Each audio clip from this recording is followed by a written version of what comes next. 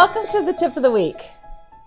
What do you do if you find that your single reflection ATR is not giving you enough sensitivity? Well, if it's a liquid, gel, or a paste, I would first reach for a multiple reflection ATR.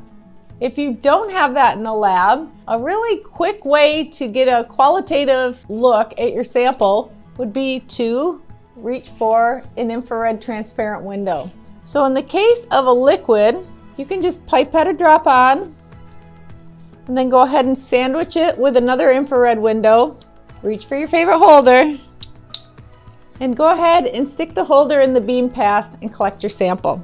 Now, if it's a paste or a gel, what I like to use is this rubber policeman.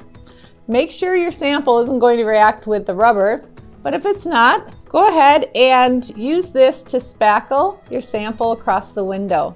It does two things. It creates a nice way to smear your sample, and the rubber is pretty gentle and it's going to minimize any scratching to your window, like say may occur with some other tools. So before I let you go, let's take a quick look at a transmission spectrum I collected this morning using this technique of hand ointment. So it's a really nice spectrum to gather qualitative information.